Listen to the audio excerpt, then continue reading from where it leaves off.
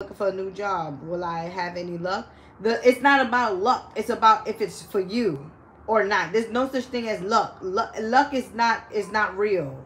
Luck is just the fucking Lucky Charm shit. Like Lucky Charm and like what? Color green, abundance, heart, chakra. Luck is all about your heart chakras. If your heart is pure, and this is why Spirit Realm said you can't be in between. If your heart, and that's why I was speaking about the number 8. The number 8 represents the heart chakra, because the heart chakra is the line, or is the place between, or is the energy or the vortex between the physical and the spiritual realm.